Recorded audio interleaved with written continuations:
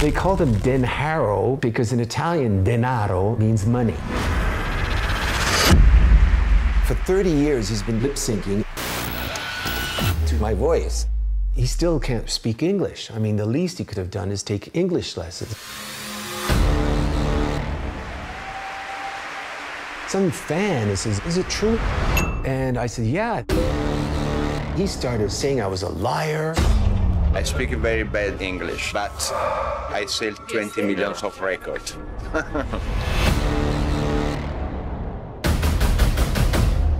I want people to know that I sang those songs.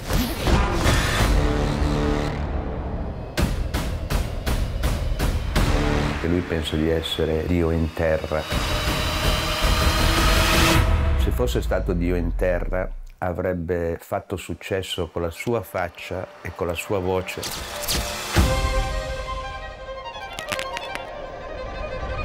There's a war going on.